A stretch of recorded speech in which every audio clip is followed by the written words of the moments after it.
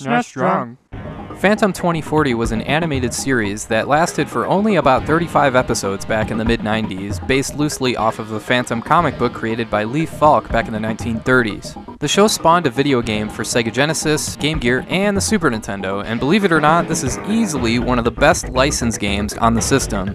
Okay, it might not be as good as something like Turtles in Time, but it's certainly up there with the likes of Adventures of Batman and Robin or True Lies. The closest comparison to Phantom 2040 is probably Super Metroid, with the obvious difference being that the setting, presentation, atmosphere, and music are all light years better in Super Metroid. But the gameplay in Phantom 2040, however, is pretty similar. You come equipped with a grappling hook of sorts that allows you to explore these huge levels looking for extra weapons, key cards, bosses, hidden areas, and eventually the end of the level. There's also tons upon tons of additional weapons and power-ups here, everything from invincibility to additional armor to flash bombs to boomerangs, and plus you can operate vehicles. So the game gives you a lot to work with and a ton of space to use it all. With exploration comes a lot of platforming, which is perfectly manageable in most cases. Again, it's not in the same league as Super Metroid, but your character operates in a similar fashion with a similar jump range. There's split paths you can take, although the path comes together at the beginning of the next level anyway, but the choices you have here can potentially change the ending you get when you finish the game. There's up to 20 different endings, so yeah, there's some replay value here. The story takes place in a huge city named Metropia in the year 2040, duh.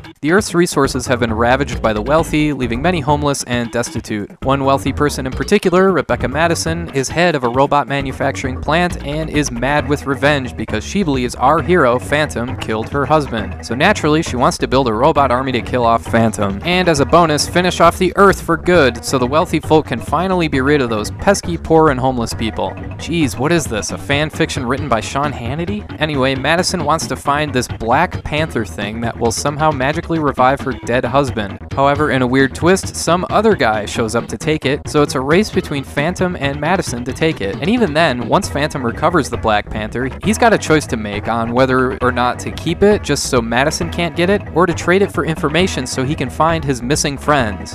Whew, yeah, there's a lot of story here, and that's just getting started. It goes to show the depth this game has, both in the gameplay and the story. I have to say though, it can be pretty confusing at times trying to figure out what to do next, so there may be extended stretches here and there where you're just kind of wandering around aimlessly trying different stuff to see what works and what doesn't, and that involves quite a bit of backtracking. That kind of gets annoying after a while. I mean, I guess that's to be expected in exploration games of this nature, but the game isn't too cryptic most of the time. There is a pretty big flaw though, and that's the enemy respawn rate. It gets really old killing the same stuff over and over. Also, there is a password system. No battery save. Ugh, just the frickin' worst. Still, Phantom 2040 is a revelation, a very surprising out-of-nowhere game with a lot of depth and a ton of replay value. Who would have ever thought?